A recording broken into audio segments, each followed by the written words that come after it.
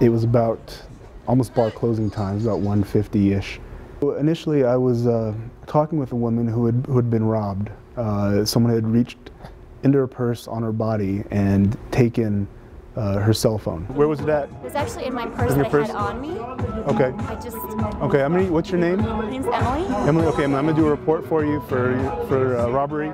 I noticed a car coming down the alley trying to get through all these people, and it's 20, 30 feet away. I'll be right back, stay here for a second. And I start walking over to the car, and as I look at it, I can see in through the front windshield, leaning across the driver is the front seat passenger with his hand on a silver handgun, pointing it at people right in the alley and at people that are still inside the back patio bar. He moved so quickly and was on top of that car so quick from the 20 feet.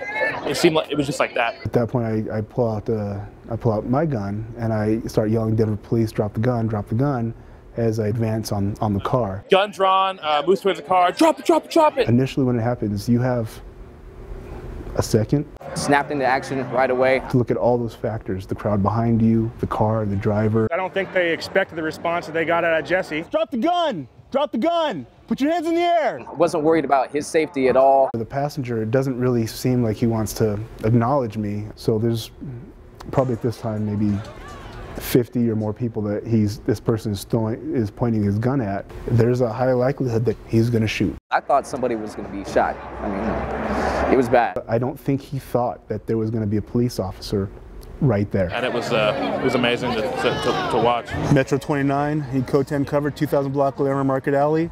Got a party with a gun. And he then puts it underneath his seat. And then he puts his hands up. At that point, other officers started arriving that had been working the 20th and Market for the bar out crowd. At that point, you start pulling people out of the car, find the silver handgun underneath his seat, and that's kind of how it went. And everybody should be proud of him the way he handled the situation. It's good to have guys like that out there. I thought that, and still do think it was the correct response to show that restraint. And that is the overarching goal when we're working to help people and to save people and not let anybody get hurt. Depending on the consequences that, to myself are secondary than the safety of the public. Thank you for being there that night, doing what you did. You saved lives. That's what, the citizens hired me to do, to try to make their city safer. So, and with this person with the gun pointing at them, that's a person that needed to not be on the street.